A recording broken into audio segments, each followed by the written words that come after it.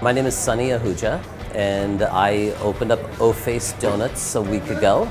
This project's been fermenting now with Downtown Project for about 2 years, and just waiting for the right location, the right real estate, and the Johnny Carson building, when it came available, seemed to be the right spot.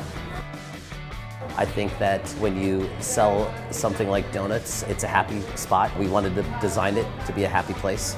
The design kind of lends to, some of my childhood upbringing in Pennsylvania and kind of a fun kind of mid-70s kind of feel.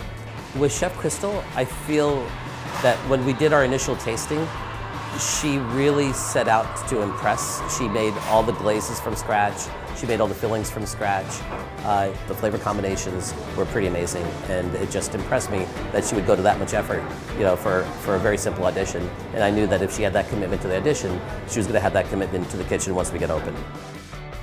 I get so excited about this stuff. Sunny makes fun of me, but you get me starting to talk about food, and I'm like, try this, try this. He calls me bubba gum or something like that because you get me starting to talk about it. I was like, and then I can do this, then I can do this, then I can do this, and then I can do this. And then when you walk in, I'm like, did you try my graham cracker today? Did you try this one today? Did you try? Because I get so excited about it that I can't not do it, and I just want people around me to try it. And I legitimately want the honest feedback, because it doesn't do me any good if people tell me they like something and they don't. Because I don't think that a lot of people realize the difference between having everything made from scratch, and I hope that people realize that we care enough that we are making everything from scratch.